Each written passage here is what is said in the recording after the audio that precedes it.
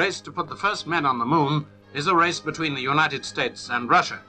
Certain stages have to be accomplished before a moonshot, of course, and a Russian had already orbited the Earth when American astronaut Lieutenant Colonel John Glenn prepared for his attempt. A 40-year-old Marine officer, Colonel Glenn fought in World War II and in Korea.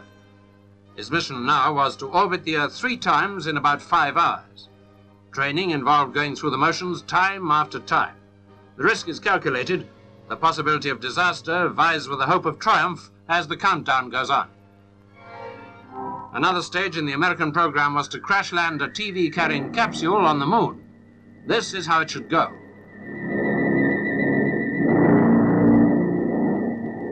Retro rockets were to slow it down to about 100 miles an hour.